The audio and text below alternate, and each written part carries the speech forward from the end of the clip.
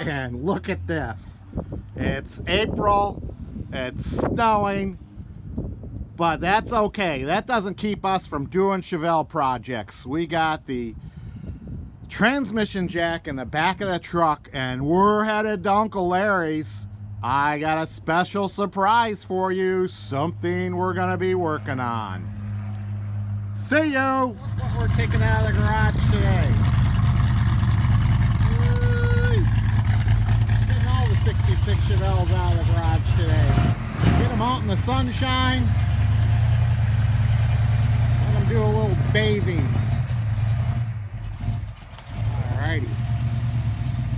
Here we go. Here's the Jeff Thompson walk around of the 66 Chevelle. Hopefully I'm moving at the appropriate pace for you to get a view of this fine 66 Chevelle recently purchased from Garfield, Ohio.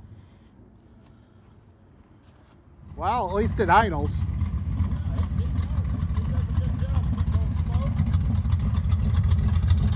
Smoke. So we've got a good small block in here.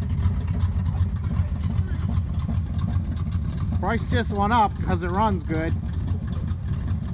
What fun would a Chevelle be if you didn't work on it? So Larry and I pulled the transmission out already. We didn't like the way the clutch felt on this thing. It was just too damn hard.